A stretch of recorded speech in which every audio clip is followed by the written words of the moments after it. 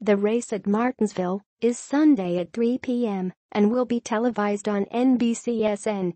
Qualifying is at 12:45 p.m. Sunday, also on NBCSN.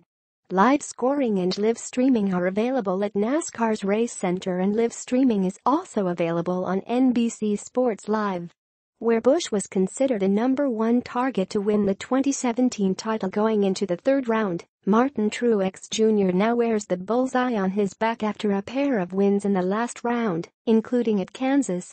Even with the championship chase winding down, there is still some NASCAR news, as the long-expected union between Richard Petty Motorsports and driver Darrell "Bubba" Wallace for the 2018 season is now locked in, which will make Wallace the first black driver in the series since 1971. Here's the complete auto racing schedule for the weekend, all times Eastern. NASCAR Monster Cup. First date at 500. Site, Martinsville, Virginia.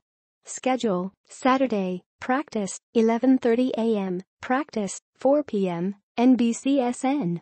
Sunday, qualifying, 12:05 p.m., NBCSN. Race, 3 p.m., NBCSN. Track, Martinsville Speedway, oval, 0.526 miles. Race distance, 263 miles, 500 laps. Last year, Jimmy Johnson won from the second row. Last race, Martin Truex Jr. won both the pole and the race at Kansas. Fast facts: Truex leads a playoff field trimmed to 8 drivers with 4,069 points. Truex won twice in the round of 12, picking up 10 playoff points. Kyle Busch also advanced despite just one top 10 finish in the opening round.